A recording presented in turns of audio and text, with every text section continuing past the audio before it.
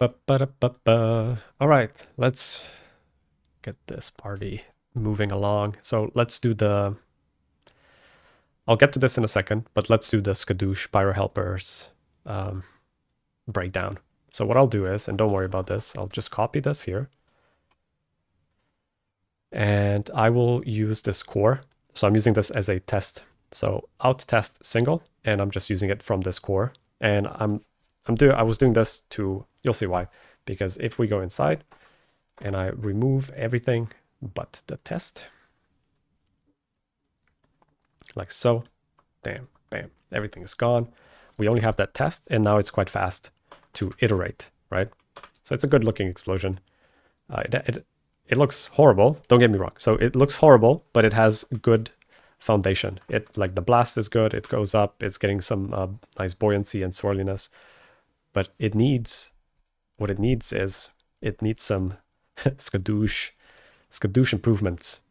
So this is just a basic emitter, nothing special about it, so I won't go through it, but let's talk about the Skadoosh.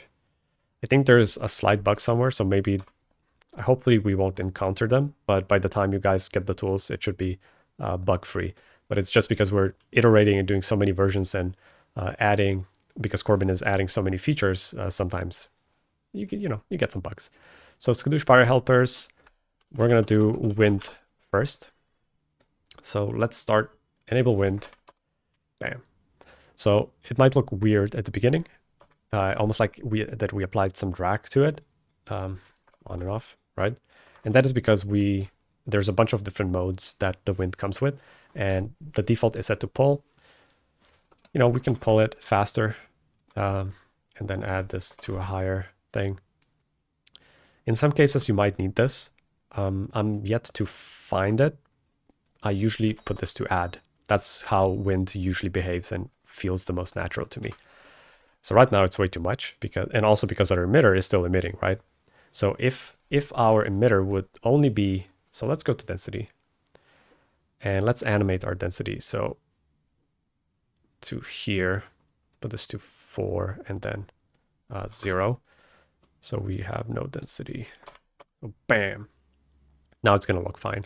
We can honestly test with this and then come back to density if we need it.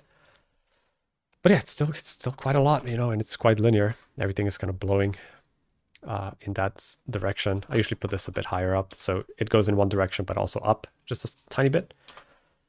But it's quite a lot. So under post process, I would put this to post multiply, and now it's going to feel like a small, gentle breeze.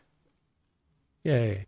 But everything is kind of moving in a linear fashion. So what you can do is, let's put this frequency on the turbulence lower.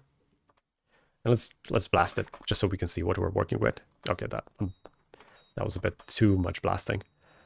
But yeah, it feels okay, but I mean, it doesn't feel good. What it's doing right now, it's adding, so we have our wind direction, we have our vector direction and vector amplitude that we're pushing everything. And then we're just adding gas turbulence on top. And this was always finicky. You can get it to look okay, but you have to be really careful with the values.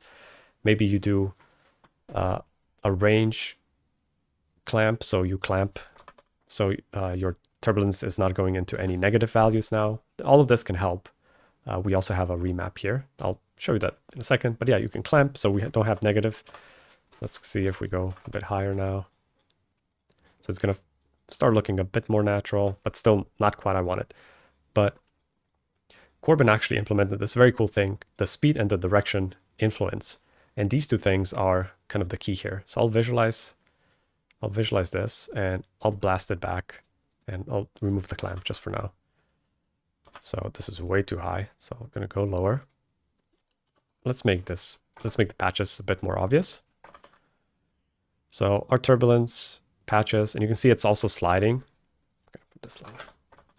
The turbulence is kind of sliding with our explosion now, right? And that is because of this pulse slide. If we put this lower, it's now gonna stick more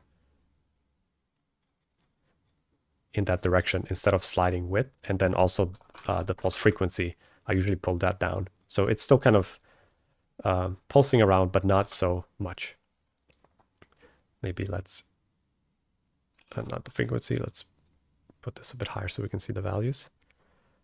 And now what it's doing, if we go under visualizers and do the streamer length, it's still adding that additional velocity that's coming from the turbulence, but I only want this to affect the speed. So now we can pull down the direction and only keep the speed. So I'll put this to 0.1. And now what this is going to be doing, instead of turbulenting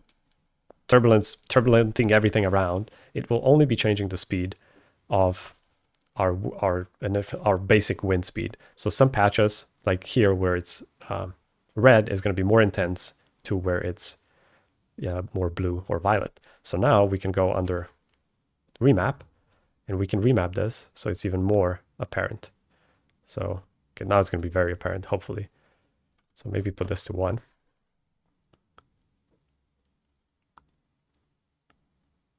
So you can see this area has no turbulence because there is nothing, because we're multiplying the direction by all of these patches. So this is an extreme example, but that's kind of like what you would expect with wind, right? So you want this, you essentially want these bigger patches.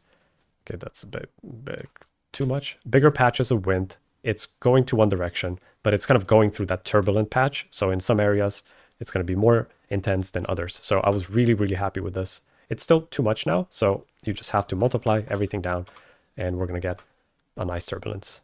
So the visualizer is kind of essential to get that working correctly. All right, so now it's going to feel like a more organic turbulence, also like flowing through some patches. So you see like stuff like this. Okay, this one is maybe a bit too much. So let's put the remap down. But yeah, in some cases, you're going to get like, so if we let this sim longer, the goal with this is that it goes up, but then some areas don't go as much to the right, right? Yes. So that's one thing. And then the other, so that's wind. That's wind in a nutshell. So direction and speed influence, I think that's a big one.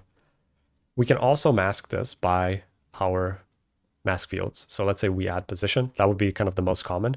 And let's do 5 and 25. I think 25 would be roughly here. So this would create a mask. All of our masks in the Skadoosh, once you start enabling them, will go under mask.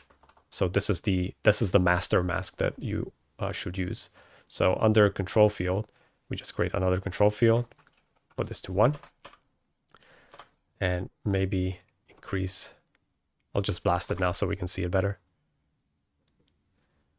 But now our wind is going to be masked by that mask as well.